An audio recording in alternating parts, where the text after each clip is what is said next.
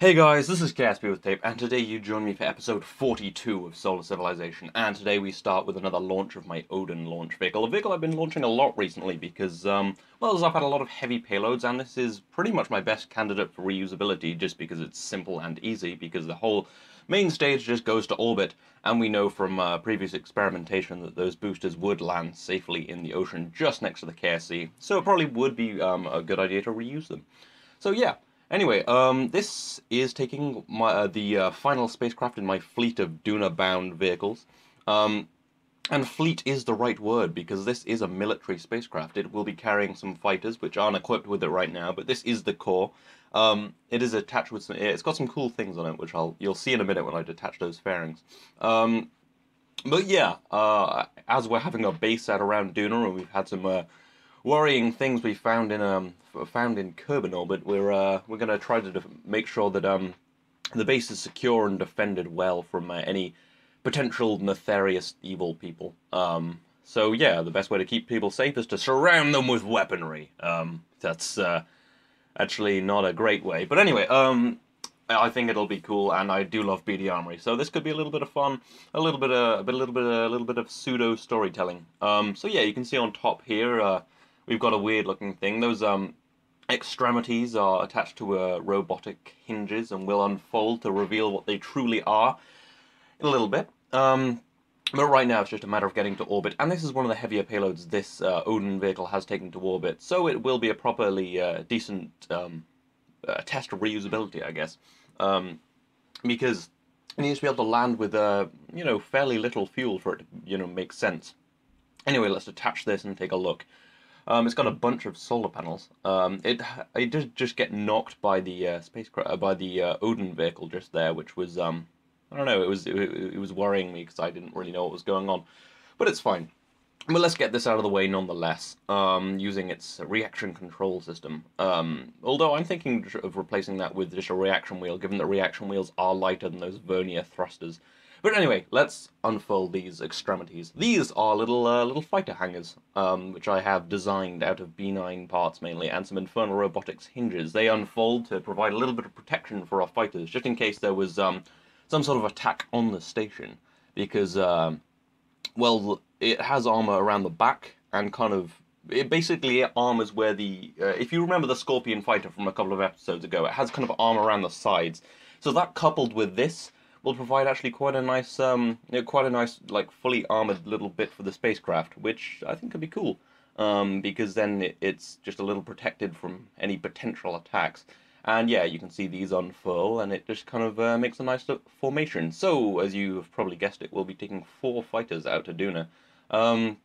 Because 4 seems like a good number, and because that's just, yeah, it seems pretty logical. And I don't want to take too many, because I think the fighters are relatively heavy. I think they're 5 tons each, so 4's an extra 20 tons. Which is quite a lot. But yeah, this is the military spacecraft, which will be outfitted and sent out to Duna to, protect our oil interests. I mean, to protect our people.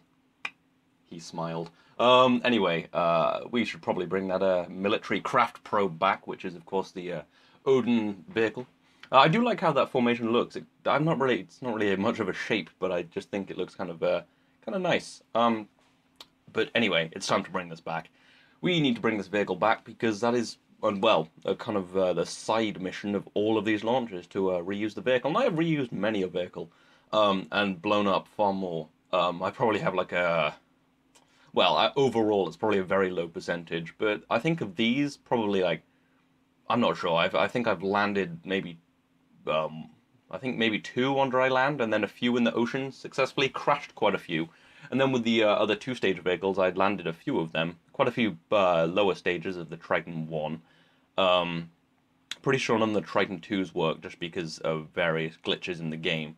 And because it wasn't a great spacecraft. So I kind of got rid of that. But yeah, I've reused some. And it is difficult in Kerbal Space Program. But I'm hoping just to be able to kind of fairly effectively land these. Kind of just repeatably, so I can just keep landing them. But yeah, the main problem is with this is Ferrum Aerospace does not respond well to those NASA parts, so I have had to fit giant air brakes to get it to kind of drag like it should. because most parts are slowed down pretty well by the atmosphere. But with Ferrum Aerospace and these NASA parts, I don't know what it does, but it seems to not slow down at all. Like, I'll hit the ground at like a kilometer per second, which is ridiculous. This does look kind of weird with that large kind of antenna-looking thing on the top. That was the decoupler that goes between those nuclear engines. They were spaced just to stop overheating because it does need a little more power, so I don't want to have to throttle them down for any reason. But yeah, it's coming down pretty well, and we have slowed down pretty well with those air brakes. And I do like the air brakes. They also keep it vertical. Well, maybe not this time, as you'll see. It starts to do that thing where it side slips. And then MechJeb, I've got into 1 times time accelerate, so you can see how this actually panned out. And basically, MechJeb kind of auto-corrects and keeps making it worse and worse. And then, foolishly, I decide, maybe I'll intervene. I'm not sure. Yeah, there, I tried using the vernier thrusters to try and slow myself down, and then keep going the wrong way, and then just not doing great. And then it kind of hits the ground. Oh no, it does a flip, breaks apart. Then it slows down surprisingly well on just those air brakes because they are very overpowered, which is lucky because they're my cheat for the broken Ferrum Aerospace, so I don't consider them a cheat in this scenario. But anyway, we'd save some tiny bits, but probably not worth going over that mountain range to fetch. So, let's go back to space, I guess. No, let's go back to another vehicle. Okay.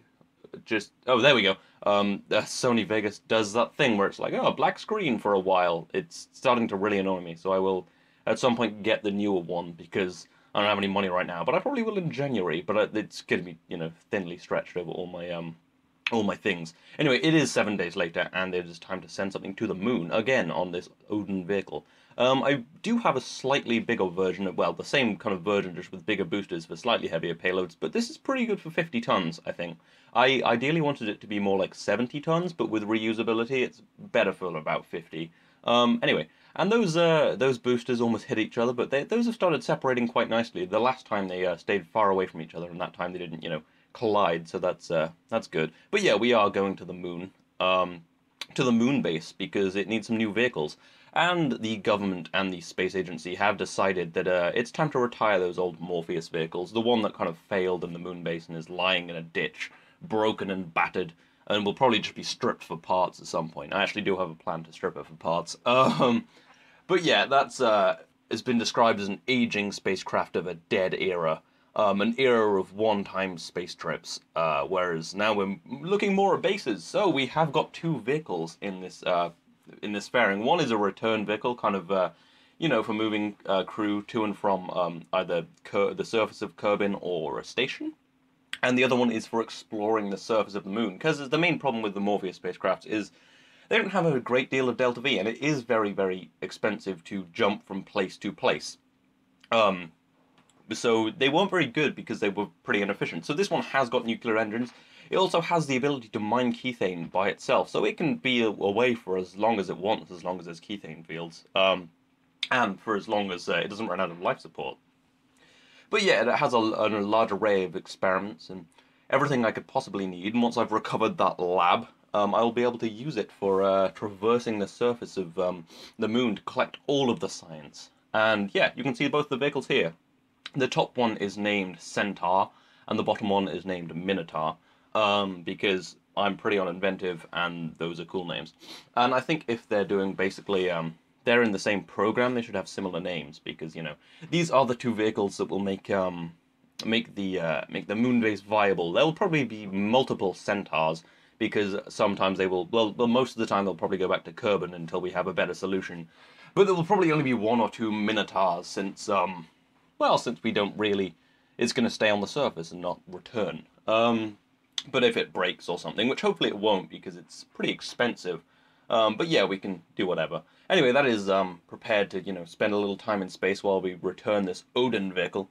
Lots of Greek mythology. Oh no, that's more Norse mythology, isn't it? Odin, isn't it? Odin and Thor. I do have a Thor lander somewhere, but I've forgotten exactly what it is and / what it does. But I know I have something called Thor. I think that was one of the ideas for the moon base. But I'm thinking since I've picked Minotaur and Centaur, I should probably stick with Greek mythology, which is not my strong suit. But I'll just do some googling. Maybe keep a list of ship names. I know some people do that. I'm actually. I'm always a little. I was just checking I was recording. I'm always a little worried that I'm not recording my voice and I'm just speaking to nothing and then have to record again. But anyway, hopefully this will be more successful. I have put my periaps a little lower. I'd say that's some sort of re-entering path, but it's more about I overburned. But yeah, flare the air brakes again to act as the drag of the spacecraft, which probably would be similar to the amount of drag it would get anyway. But yeah, I'm just going to return this fairly standardly. I do need to put some landing legs on this, really, as you will see. But yeah, basically, I'm thinking I'm going to use a reaction wheel because those vernier thrusters, well, first off, they use fuel. Second off, they're heavier than a reaction wheel. And thirdly, the translatron can actually use a reaction wheel, whereas which will be a little more effective than just gimbal. But anyway, we have very little fuel, so I'm waiting till pretty much the last minute to punch the translatron. Yeah, there we go, 1.5 kilometers above the surface, and we're now descending at 30 meters per second, fairly controlled. This is looking nice. And then when we get closer to about 100 meters from the surface, I'll put it to that cut. What the hell? I landed it. But I didn't even cut that footage out. Yeah, okay, basically what happened, I might try and put it in like a little overlay now or something. Basically that landed pretty fine, but it was on a slope and it fell and broke, but we would have got the engine and one of the fuel tanks back. I don't know why that cut. Maybe that was just an oversight or something. I don't know. But yeah, basically I landed it and I'll try and put it like on screen now or something, or but just now or sometime. But yeah, that was relatively successful, but because it fell over, I'm thinking I need landing legs. And I'm wondering what this is that I've just targeted, because that's the DKMV, which did return, so I'm thinking that's probably the service module that didn't actually deorbit, because it went out of physics range. But yeah, so the Odin plan is looking pretty good. I'm just going to throw some landing legs on there and replace the vernier thrusters with a reaction wheel, and hopefully it'll be a much more effective vehicle, much more effective lander on Kerbal, I guess, because it did fall over, and that's a little annoying, but we would get the engines back, which are the very expensive part, and one of the fuel tanks, and the kind of control bit. We just lost one fuel tank because it fell over because it's quite a tall vehicle, and it landed on engines on a slope. But anyway, we're coming close to the moon now, and I've overburned again. That seems to be a thing I do a lot now. So just using RCS to back off a little bit, to about 40 kilometers above the surface, that seems pretty good. But now I really want to see what this DKMV protoship is, and it is the service module of that test vehicle I used, the Duna Kerbin Moon vehicle or something. Yeah, Duna Kerbin Moon vehicle, basically something to go between, just do basically Kerbin Moon Duna orbits to, you know, be the main service vehicle. But yeah, it did burn up, so that is fine because we don't want too much debris in our low Kerbin orbit. Whereas I do have a lot of debris. Like pretty much every launch, I see something come within like maybe 10 kilometers of me. Maybe one day I'll get hit by it and it'll make a very good video. Or maybe not. I'm not really sure. Anyway, we've had some floating point error and we're a little too close to the moon. So I do a quick burn to put myself just a little higher above the moon, so I have a little more time for landing. And this is running terribly on my end, so I'm getting like 5 frames a second or something, but I can still commentate. I know roughly what happened. So yeah, doing obviously just basic stuff, you know, circularization, burn, and then I'm going to send the spacecraft down obviously separately.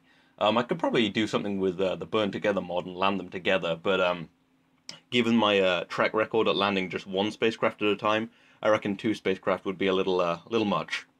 But yeah, this is the Centaur. Centaur? Whatever. Doesn't really matter. And this is the Minotaur. So let's extend these panels, although that interstage is still connected, which is not fantastic, but it's connected to the docking port, so I can probably decouple it just like this. And, it seems to have broken my panel. That's annoying. And, yeah, well, that sucks. It broke one of my solar panels. And for some reason, another solar panel on the Centaur is also broken. But yeah, I'm planning on replacing that solar panel with, I think there's probably one left on that trashed Morpheus in the crater near the base, so I might be able to go and grab that off there, or just bring one on another flight of like a Centaur, and just attach it, because I do want as much solar power as possible, because mining Kethane does take a lot of power, and this won't have enough for it, but still, it's only in emergencies that it'll actually mine Kethane, but I think it's a very cool spacecraft. This is yeah, this is kind of a weird design I came up with. There's a Vestra engine, the KW one, which has about 120 kilonewtons of thrust and an ISP of 400 ensconced within those fuel tanks. Basically, so I can have as much thrust as I want without a protruding engine. And those fuel tanks on the outside aren't actually brilliantly strutted, but that is by design. Those act as suspension, extra suspension to the landing legs. They kind of flex a bit, not so much on the moon, but on Kerbal they flex quite a lot. And I think that's just not a terrible way of just as long as they don't break, not a bad way of putting a little suspension. Anyway, my deorbit burn was kind of pretty bad. I'm not entirely sure why, just probably my positioning. And we've got a little bit of a clips there. That looks kind of nice. Maybe that'll be the money shot. Depends what I decide to call this episode, but that may be the money shot. Anyway, it's time to get kind of on a trajectory after doing a little correction, which is fine because this is basically a fuel base. Basically a base. And this has got a lot of fuel anyway. We might as well just land. Anyway, I'm gonna quick save and quick load just to get rid of that annoying UI glitching, which I seem to be getting a great deal recently.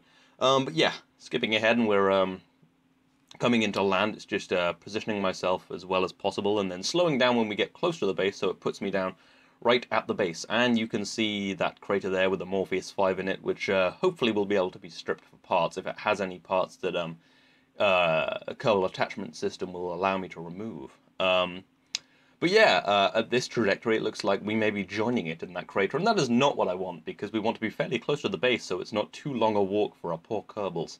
But yeah, now we're coming down fairly well, and I'll slow it down in a second just so we can land properly, and so you can see how annoyingly bad the frame rate is getting around this base. I'm not sure exactly what I'm going to do about that. Actually, I do. I'm going to unlock RTGs so I can get rid of that moon battery, because that moon battery is a lot of parts, because that's how we get through the night. But if I have RTGs, then it won't be a problem. I have been doing this series for a long time. It's like 7 months now, and I still don't have RTGs. I've been taking it really slow with the science tree. It's because I spend so much time doing this kind of stuff, as opposed to doing science. But yeah, I don't know.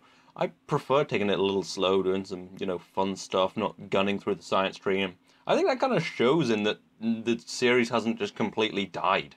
Like, it's doing better now than ever. Although that is probably in part to my, larger subscriber base. But if I'm going to keep doing it until 0.24 becomes completely obsolete, given that it is the alpha and now we're in the beta. So yeah, anyway, I hope you've enjoyed this this episode 42 of Solar Civilization. I will see you next time.